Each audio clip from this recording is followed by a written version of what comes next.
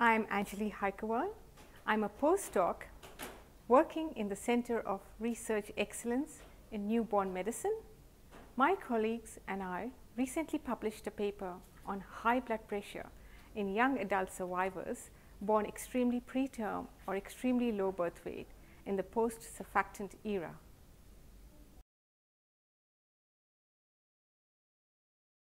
Infants who were born extremely preterm, less than 28 weeks gestation, or extremely low birth weight, less than 1000 grams, are now surviving into adulthood in increasing numbers.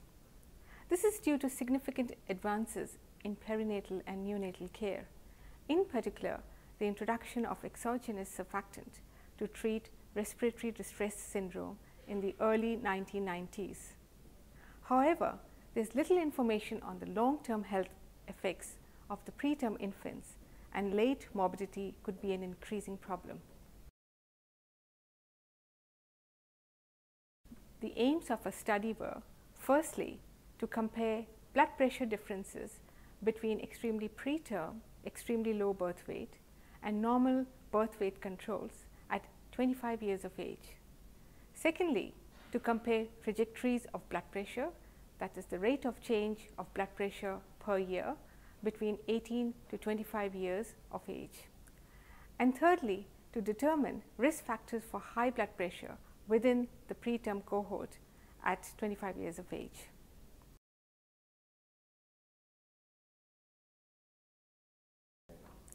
We found young adults born extremely preterm, extremely low birth weight in the post-surfactant era had substantially elevated blood pressure at 25 years of age compared with controls.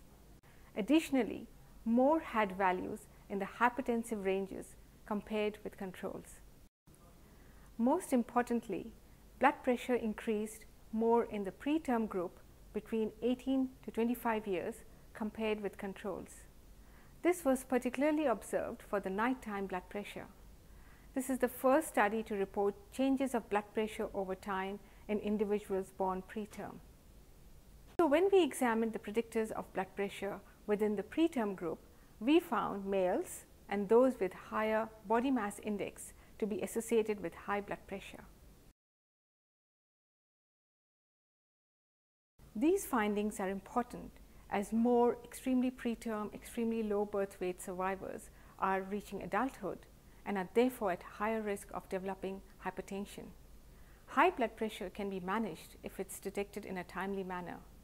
Health professionals, families of preterm infants, and the survivors themselves should all be aware of the increased risk for high blood pressure in those born preterm.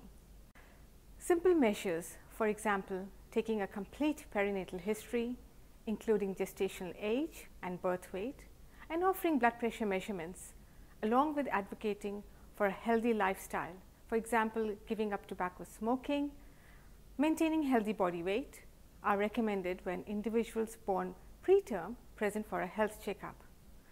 A proactive approach in the timely identification and control of high blood pressure may lead to improved long-term cardiovascular outcomes in this rapidly growing at-risk population of young adults.